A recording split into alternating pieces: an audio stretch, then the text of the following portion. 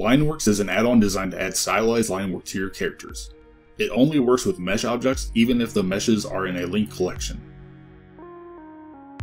Before starting Lineworks, we have a few options. We can define a default line shape for the grease pencil lines, a default material for the mesh lines, and set Lineworks to hide non-selected objects.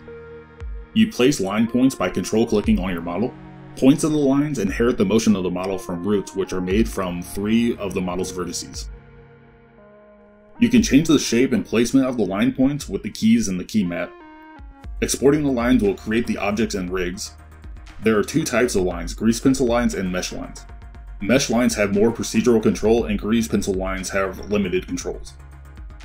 Both types of line points can be repositioned and the smoothness of the point modified. Mesh lines have additional per point thickness controls, and mesh lines also have a panel for controlling the overall line thickness, noise, taper, and shrinking the lines along the rig's curve. Grease pencil lines have no additional controls and have to use the sculpt mode to change the look of the lines. You can animate the lines by keyframing the controls to get the look that you want. And that is it for the quick overview. In the next videos we'll be going over this in more detail.